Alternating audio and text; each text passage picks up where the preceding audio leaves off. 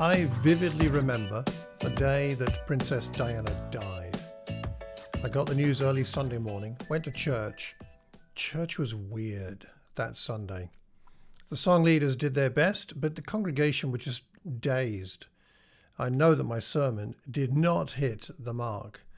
We made some adjustments to the service, including, of course, praying for Diana's family, but it just wasn't enough. We underestimated the emotional significance of the event. Perhaps you've been in a situation like that yourself. Now, back in the 90s when that happened, I found that we could forgive ourselves because we were all young, inexperienced, and we didn't know any better. However, the events of that day are burned into my mind, not least because I learned the significance of context regarding public worship. In other words, meaningful collective worship is not simply about what you do, it's about how you think about what you are doing, including the context. And that's what we're going to explore today. So hello, I'm Malcolm Cox. This is teaching tip number 375.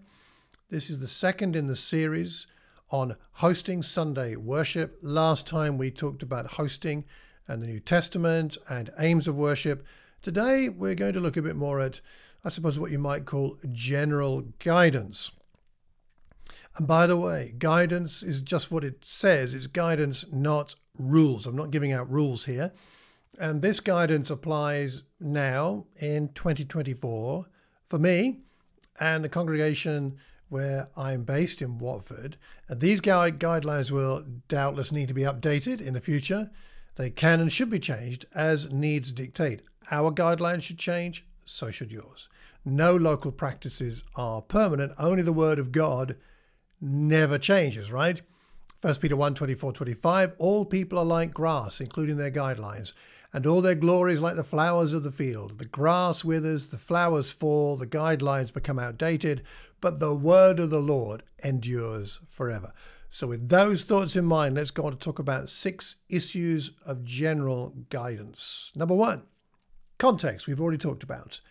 So what we do and say on any given Sunday should be affected by things like the time of year, like Christmas, Easter, and so on. It's affected by special days, if it's Remembrance Sunday or Father's Day, Mother's Day, that kind of thing. It's affected by things like if we have a visiting speaker, and also unexpected events like the death of Princess Diana. Could be the outbreak of war somewhere, could be damage in your community because of freak weather. I don't know, all kinds of things should affect what we do and how we do it on a Sunday.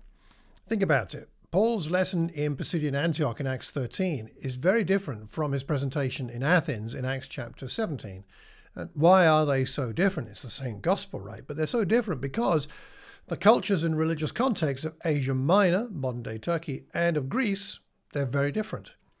Context affects not only sermons, but also prayers and songs. For example, a song of lament would be appropriate when there's been a death in the congregation, for example, and also the other elements of the service. By the way, Jesus set his teaching in Luke chapter 13, verses 1 to 5 in the context of recent events. So the context affected his teaching. Have a look at it. Luke 13, 1 to 5. Firstly, context. Secondly, attitude. I'm going to just recap briefly here what I said about hosting last time. In general, those speaking on a Sunday will want to have the attitude of a host. The early church, as we know, probably met in homes most of the time. So it was natural for the head of the house to be the host. For example, Romans 16, verse 23, Gaius, host to me and the whole church, greets you. Good hosts do not make themselves the center of attention, but have the interests of their guests in mind and do their best to ensure things run smoothly so that people are not distracted from the purpose of the gathering. Attitude matters, and I think hosting is a good perspective. Thirdly, connections. I'm talking here about connections between parts of the service. You stand up to do something, what's just happened and what's about to happen when you're done with your bit. So when it's your turn to speak, do your best to connect with what has just happened and what's going to happen next. This makes a big difference to the congregation being able to follow along with what's happening and to stay engaged. Let me give you a couple of examples. Let's say some singing has just finished.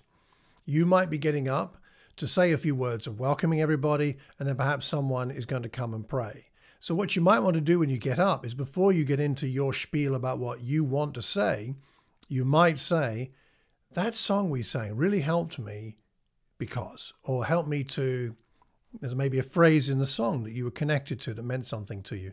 Just take 20 seconds to say that, then go in to talk about what you're going to talk about, and then link to the next thing. So if it was, say, someone coming up to pray, you might say, and now Sarah is going to lead us in prayer. So it's not, I've done my welcome, I sit down, the next thing happens. It's what's happening next. Of course, you need to know what's happening next. So find out before you, preferably before you get there on Sunday, but at least on Sunday morning when you get there. This song helped me because now Sarah is going to lead us in prayer. Connections help to us to avoid a disjointed service. And it's harder to stay engaged when you're sitting in row Z if what's being done now hasn't got any connection with what's just happened. There must be a connection. So connections can make a big difference. Next thing we'll look at here is themes. It's good practice for people leading parts of the service to find out in advance if there's a theme for the service that day. And if so, it helps if all of us doing our bits and pieces, if we can fit our sharing, our praying and so on into that theme. For example, let's say the theme is the mercy of Jesus. So if the welcome, the people welcoming people, the people praying, the lesson itself, the songs being sung, if they're all connected with mercy, or at least whether directly or tangentially, we in a congregation are all going to go home thoroughly sort of drenched in that biblical theme and that Christ-like characteristic. So elements could include things like the song, You Are Merciful to Me. You might include that.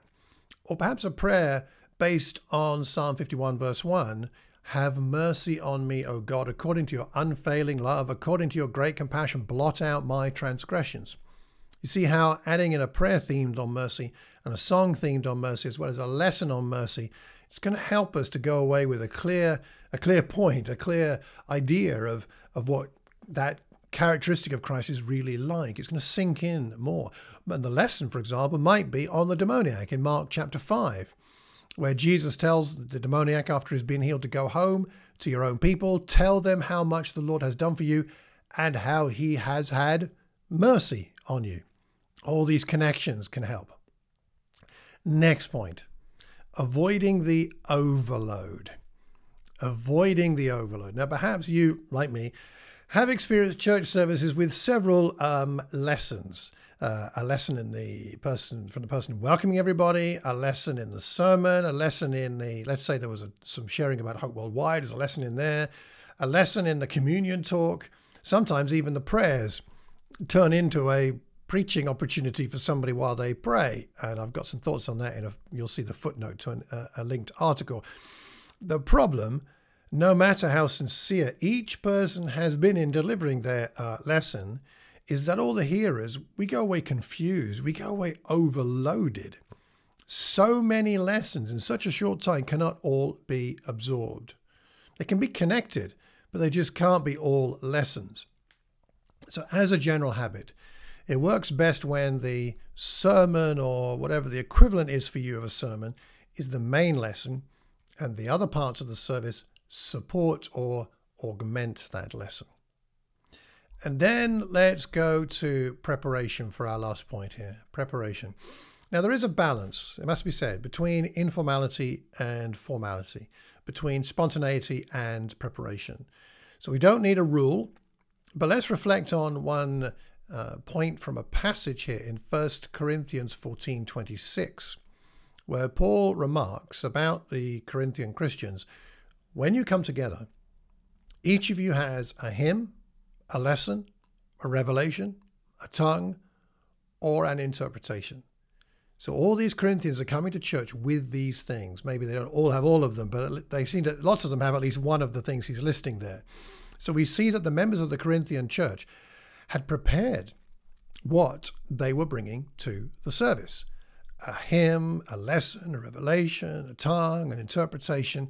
These were brought with them to the service. Now, I know the passage is descriptive, of course, not prescriptive, but it does speak to the value of thinking about what we will say or sing on the days leading up to the service.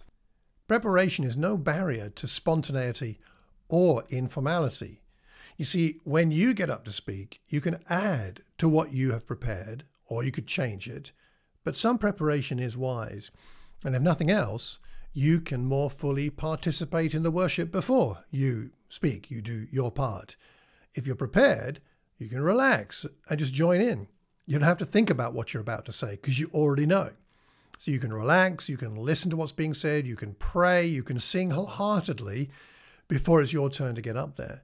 Indeed, I think you'll find it easier to incorporate anything relevant that's just happened before you step up to speak. Because if you're adding something to what you've already prepared, that's much better than trying to respond to something on the hoof without having prepared it. That having been said, we've always got to leave room for the Spirit to redirect us as He sees fit, of course. So, some questions for reflection and discussion if you're watching this with some friends. Where are you on the preparation spontaneity spectrum? The extremes are unhealthy.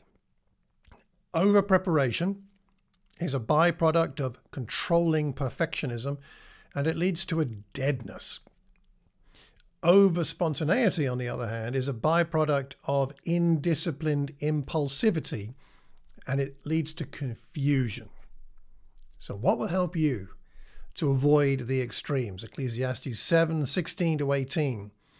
Do not be over-righteous, neither be over-wise. Why destroy yourself? Do not be over-wicked, and do not be a fool. Why die before your time? It is good to grasp the one and not let go of the other. Whoever fears God will avoid all extremes.